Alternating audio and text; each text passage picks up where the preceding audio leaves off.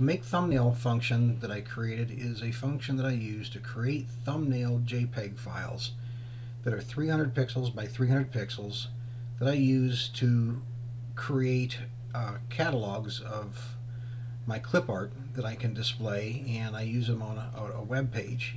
When it creates these thumbnails, it puts a red watermark over the top of the graphic that says sample on a 45-degree angle, so that it helps keep people from trying to steal the graphic a little bit better.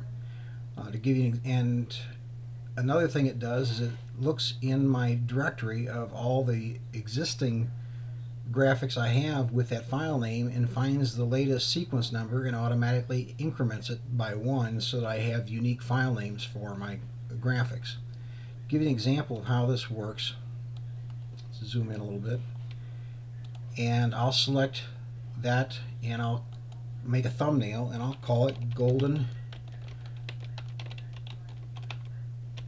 Retriever. It went out and found out that there were 15 golden retrievers already, and it automatically increments that to 16. I can say yes, I want to create that. Just created the thumbnail. I can click on this and make another thumbnail. It automatically increments it to golden retriever 17.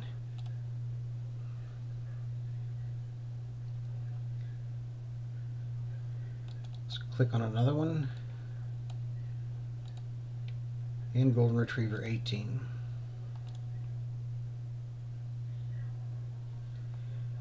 And it places those JPEG thumbnails on my desktop. So here they are, a golden retriever, the 3 of them that you looked at. And there they are,